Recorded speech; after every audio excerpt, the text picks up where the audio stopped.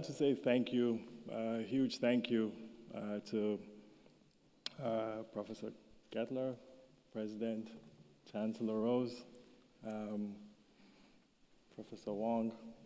I truly, truly appreciate everything you guys have done in choosing me.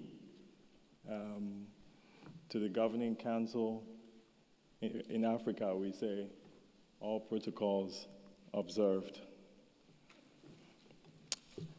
I follow incredible people in receiving an honor like this, and I'm so proud that I can follow a friend, a father, a mentor, like Mr. Larry Tannenbaum.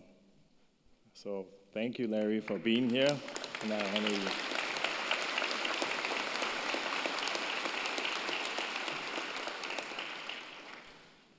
To all graduates, I say congratulations. This is incredible.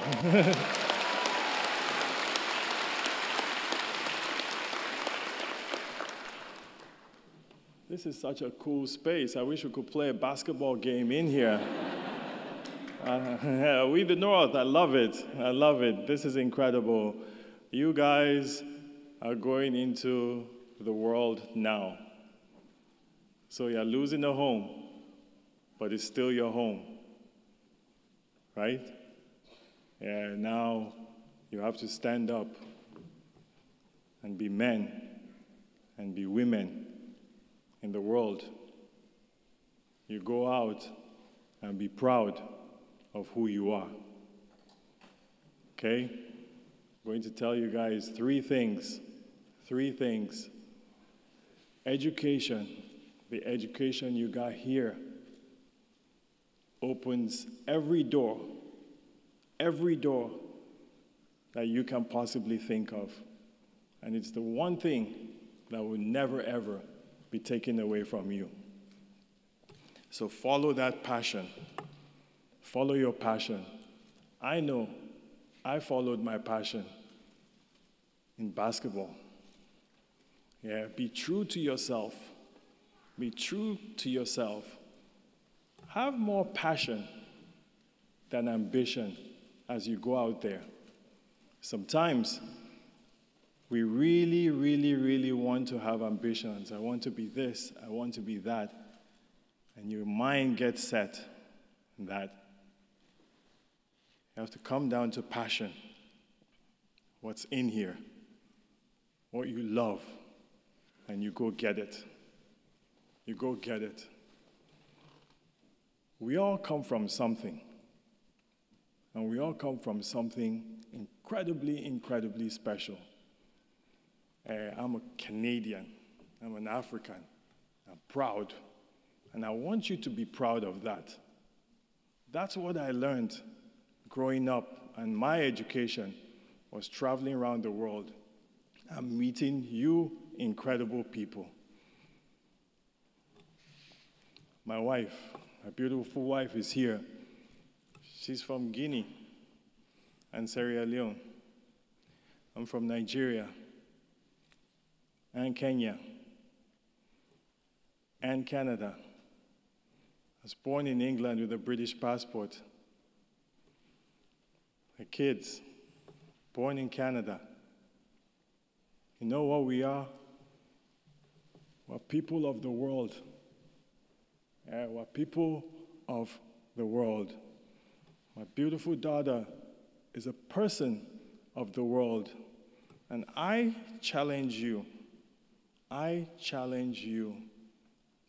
to make the world a better place for her, for all the young little ones I see in here. Make it better, okay? Because you are the ones that can do it, okay? Be humble. Be humble. Work hard. It's important. It's important that you do, that you look in yourselves in the mirror and sometimes see what you don't do so well. Listen. Listen. Always listen. We always want to talk, right? We can't wait to speak. Sometimes it's just listening. Okay? You can do that easily, very easily. The next thing I'll say is adversity. Look at the last 2 years. Even for you, I thought about this last night, or this morning. We had the draft last night, so this morning at 3 o'clock I got home. Hopefully some of you watched the draft too and slept late.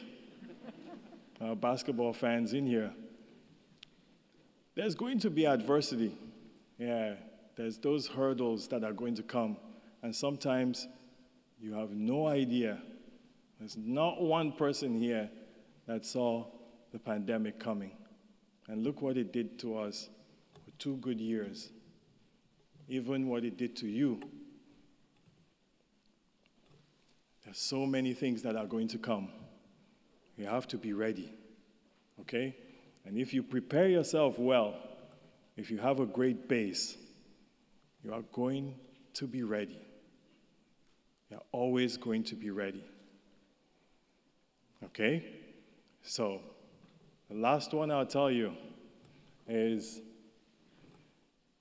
humanity. Who are we? Who are you as a person? As a person. When I looked at George Floyd and I saw him being knelt down on, okay? Knelt down on. He was peeing on himself, he was crying, he was calling for his mom, okay? And dying. And somebody is kneeling on his neck. I don't care what law or what police or whatever you do or what color you are, okay? That's humanity right there. His hands were cuffed, right? Yeah, it doesn't matter if you're white, black, Asian, African, wherever you come from, okay? Wherever you go, you bring people along. Okay? You hold somebody's hands and you bring them along. It's important. It's important that you, as youth, take it very serious because you change the world. Okay? When I'm put in this position,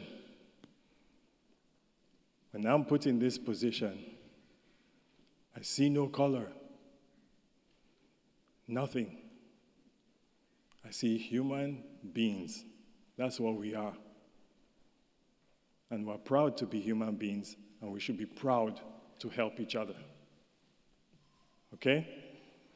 So, when I represent, whether it's Toronto, or Canada, or Africa, or the world, you have to think win.